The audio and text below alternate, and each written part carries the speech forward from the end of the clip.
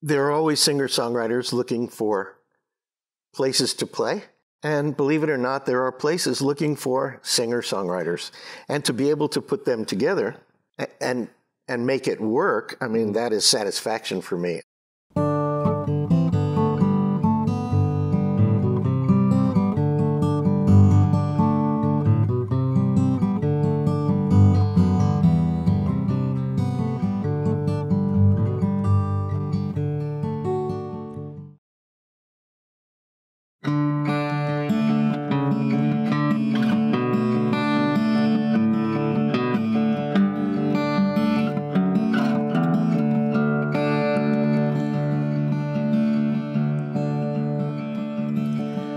I'm 4 months short of 79. My memory's failing, but I still remember some of what I'd done was wrong.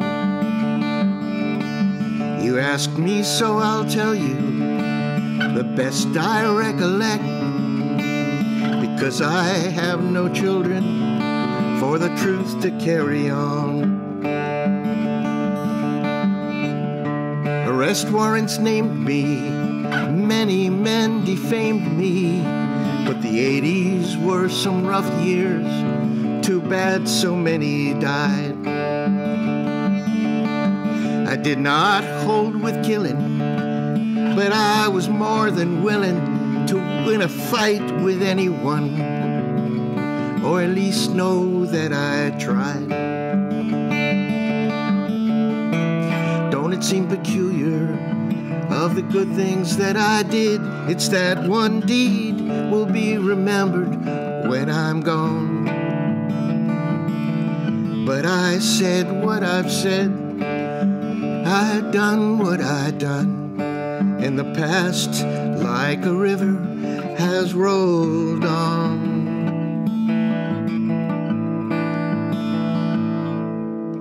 In those times and places, I only tried to make some money. I did my life and lovers the very best that I knew how.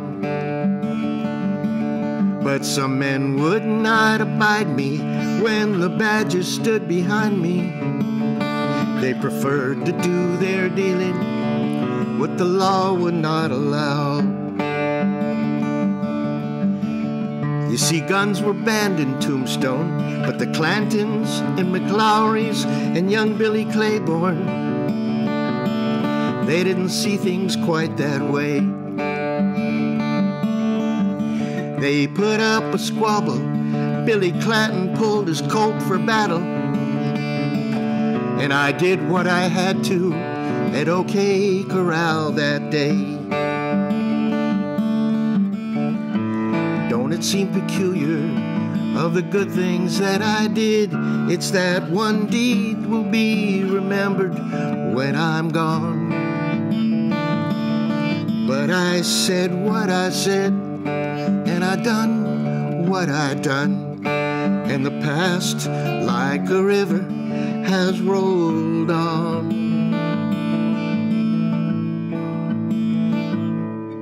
Well, they killed my brother Morgan, they wounded brother Virgil. I knew they would escape me beneath the shelter of the law.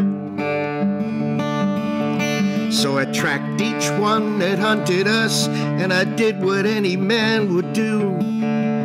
I sent them straight to hell. Now I'll speak of it no more.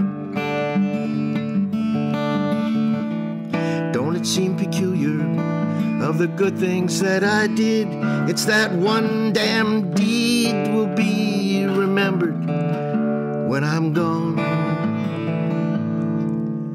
But I said what I said, and I done what I done, and the past, like a river, has rolled on.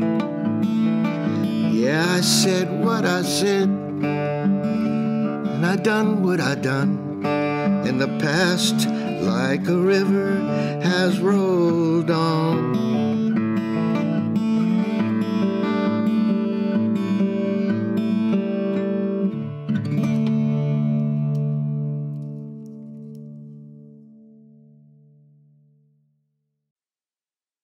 Hi, Jay. Thanks for coming. Thanks, Kevin. Thanks for having me. So, doing music, it's wonderful and fun creating music, performing it, having the whole interaction with the audience. Selling it, I find to be a vexation. It's not my thing. But you, however, are very good at promoting music. You've done it quite a bit, and I was wondering why, as a singer-songwriter performer yourself, why bother helping promote other people's stuff other than just being a nice guy? Thank you for saying that. There are always singer-songwriters looking for places to play. And believe it or not, there are places looking for singer-songwriters. Stunningly so. Yes. And to be able to put them together and make it work, I mean, that is satisfaction for me. I get more satisfaction out of that than maybe playing a song or something like that. No kidding. Yeah, it's very satisfying. What parts of it? Completion, knowing that people who are other singer-songwriters, as I am, get a chance, get the opportunity to say, hey, there's somebody out there who wants our music, who likes us, who appreciates us. Maybe they're only appreciating us for purposes of tips or something like that. Yeah. But there's also exposure, or maybe just the joy. A lot of people come to open mics. It's the joy of playing, the joy of making the music. And so putting that together with somebody who's looking for that. Well, it's like you're nurturing people too, because when you think about a lot of performers, one of the impulses for doing it is you get appreciation and validation for something that you do that makes people feel good, makes you feel good. Are you being like a healer, helping connect a cafe with some guy on a guitar? That's funny. Yeah. No, I don't see myself as a healer at all. Just to have it come together is a great deal of satisfaction to me. And I know, I mean, acceptance. Those are, my mom used to tell me about the 5 A's, acceptance, appreciation, adoration. I don't remember all of them, but I follow you. I do remember that acceptance and appreciation were part of those. And goodness, we all need that, whether we get it from a spouse or friends or music. Gives a lot of self-appreciation back. And me it's like watching your kids maybe ride their bicycle for the first time, and the joy and the astonishment that they get, this whole new chapter in their life opens up. Maybe that's not a good analogy, but... No, I follow you. There is an astonishment and a joy when your kid learns how to do things like that. Yeah. And your involvement with the West Coast songwriters, that has a lot to do with this particular subject, because you're taking people, some of them whom are really accomplished and some of whom have just written their first song and they're very nervous. Do you feel almost like a shepherd as you're trying, because you're connecting them with various outlets and places and events? Yeah, that's a good observation and kind of a good question too. I don't know that it's a shepherd as much as everybody who's been or who is a singer-songwriter started at a certain level, started at a certain place.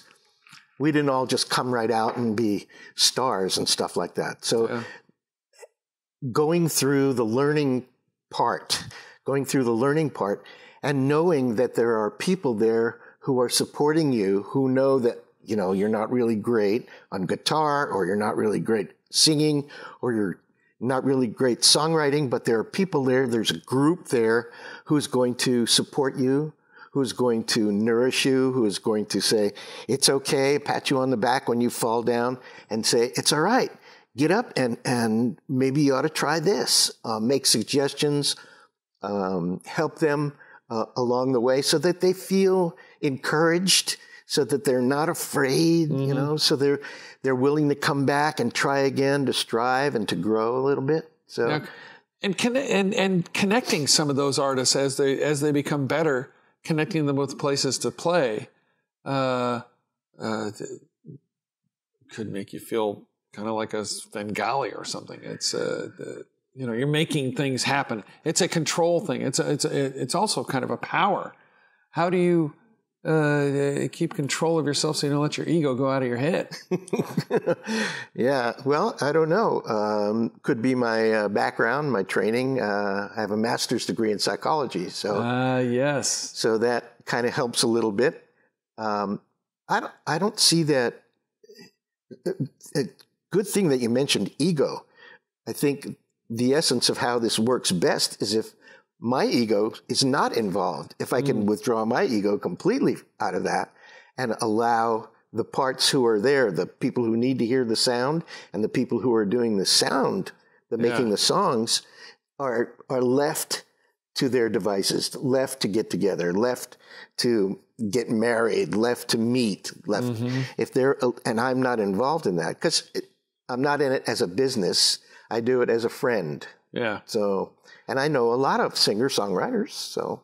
Sure. And we know professional promoters too. That's a whole other way of approaching it.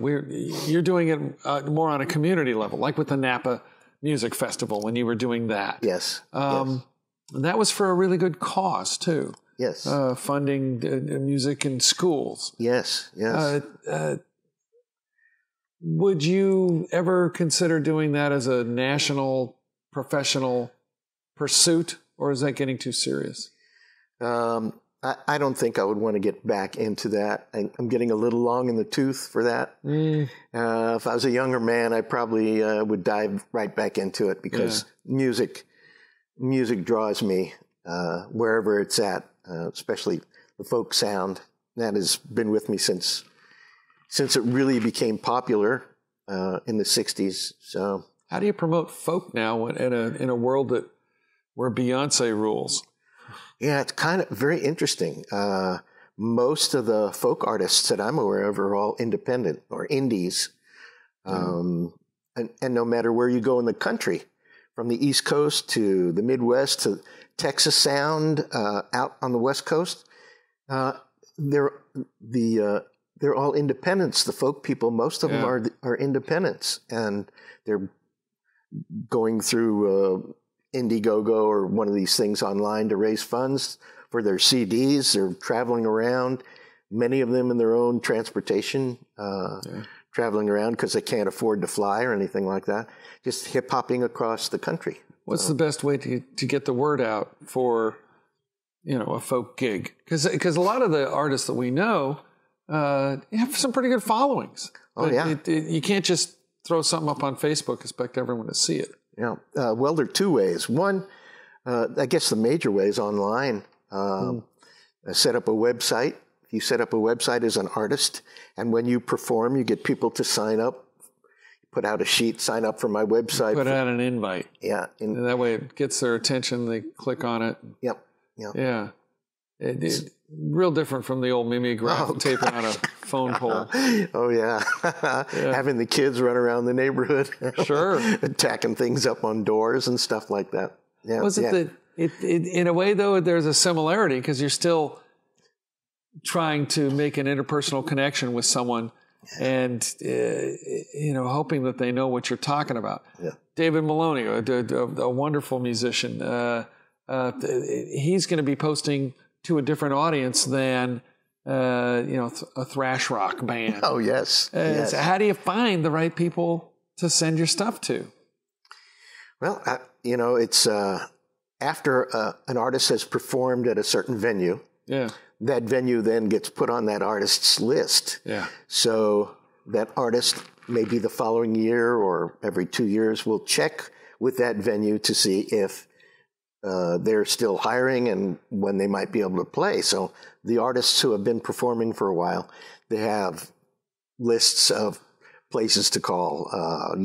You could start on the East Coast or West Coast and work yourself across the country, literally by doing that. We had several at the music festival who did. I asked Chuck Brodsky once how he managed to make it out there. He said, well, I just go to these spots. I play here, I'll play in Kentucky, I'll play in Texas, I'll play in Michigan, and he kind of works zigzags his way across the country. And it was really interesting as he was explaining it. That opened up a whole, gosh, I didn't think you could do that. But, Well, you can wear yourself out too if you're playing at one place all the time. Oh yeah. You want to vary it up. Yeah. It kind of reminds me. I used to busk in London. That's when I was really young. And in the subways, I'd go in the subways in the morning and come out at night, spending about 8 hours going around. And you'd book yourself at the various pitches. You wouldn't want to stay, and they call them a pitch because you pitch down your guitar case. Don't want to stay there more than an hour or so. Everyone gets bored. Or the same guy. You want to change it up. And then, anyway, it kind of reminds me of hopscotching your cafes and your clubs as you go. Now, nationally, well, actually, for your own singing and songwriting, how do you promote your gig as opposed to promoting someone else's gig? Well, I don't do much promoting on myself because I don't play much, but I would promote others online generally. I mean, just use the tech that's available, promoting it online or word of mouth. And, on Facebook, if you have people who have contacts with, they have their own groups of people. If you have 3 or 4, you might wind up with 30 or 40 or 300 or 400 people ultimately are getting the word. When I get invites from other musicians, boy, I get them. I get tons of them every day. It'll say invited, how many are coming, how many maybes. The invites usually are in the 300, 400, 500. So you're really kind of getting the word out. That's like electronically going up and tacking notices on the pole. Well, but that brings up another thing too. I get tons of invites too, and I'd like to go to them all. I probably get, 5 a day sometimes. They come in surges. Don't you feel bad when you don't go to a gig that someone's invited you to? Yes. They've invited you to my birthday party. I'm not going. It's kind of an evoking of that. Yeah, I feel like they're saying, you're my person. You're one of my fans. Nobody else's, just mine. Yeah. And I feel that initially, and then I realize, well, they must also realize that there are other artists who are also promoting, and that you can't go every place or be every place all the time. Yeah. What are your favorite places to try to connect people in Northern California? What are the best regions? Well, the North Bay, where I'm at, is very active with music. So there are many venues in the North Bay, and also where you're going to be performing at. Give yourself a little in plug. Berkeley, In Berkeley at Monkey House. Freight and Salvage used to be a really good place for indies, but now they've kind of gone upscale a little bit. So they're booking, Judy Collins, or they're having David Crosby is going to be there. Yeah, they want people with the longer audience lists, guaranteed full houses. Yep. Yeah, which is great, but if you're coming up or you're just emerging, that kind of cuts that place out. It does. It really cuts it out. Although they do have, one night a month, usually for an open mic. Right. And open mics usually are where the beginning artists or the up and coming artists should be going to at least get name recognition or get noticed by other musicians and artists. Wow, you really played. I really like that. You want to co-write with me, or you want to go here, or you want to go there, or maybe we can. I'm heading over to Into the Beginning in Cotati. You want to come over there, or one of those places. It's your meet and greet. Yeah, so to speak. But and I don't know. I find it sometimes fun to drop in on those because you see old friends and everyone gets to try out a new song, and and you get to kind of shill about what your next show is. Yeah, and some of those places will offer an opportunity if they think an artist is good enough, they'll offer the artist an opportunity to come and play for money. Yeah, and that's really good. Yeah. It's is it easier today than it was say 20 years ago to get the word out? No, it was to get the word out. Yeah.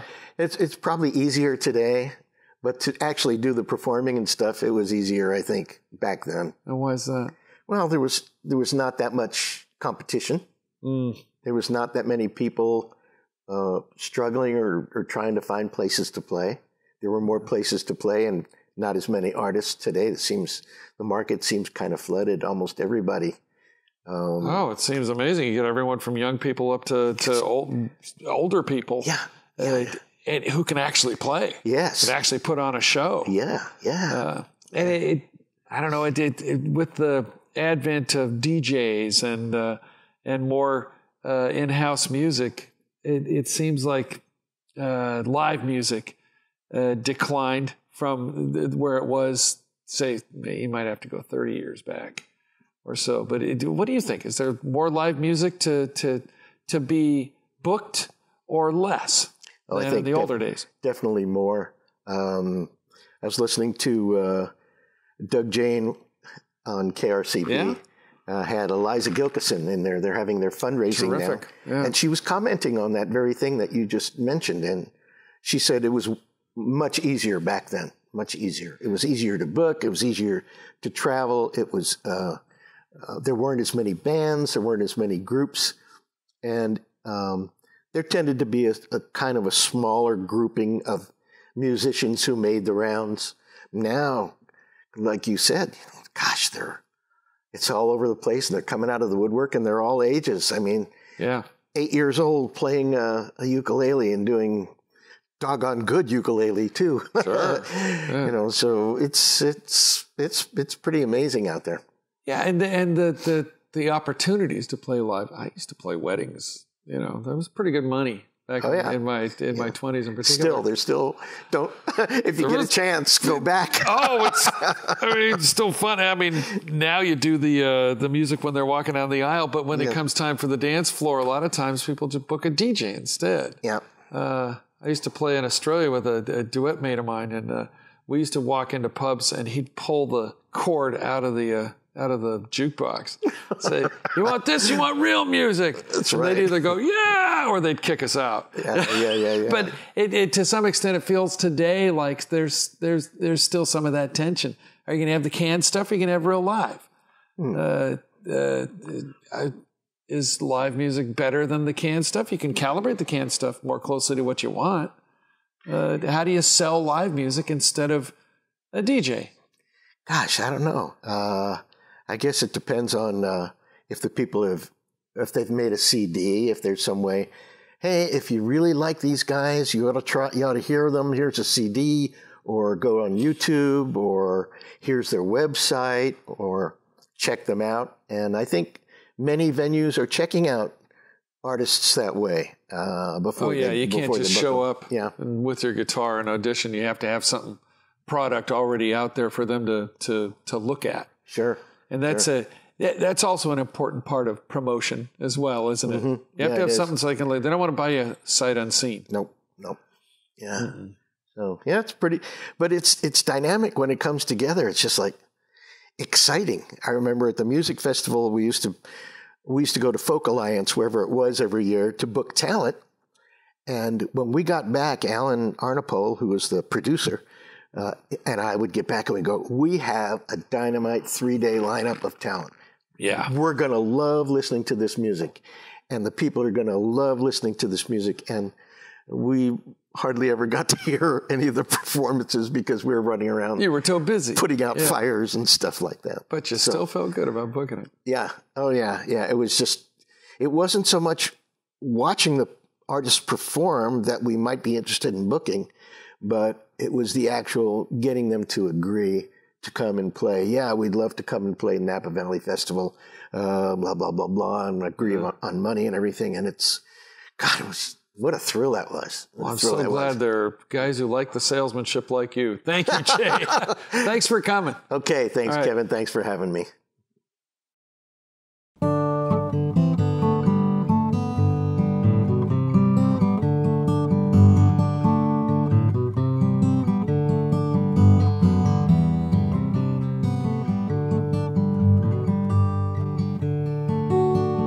I'm moving to Mars.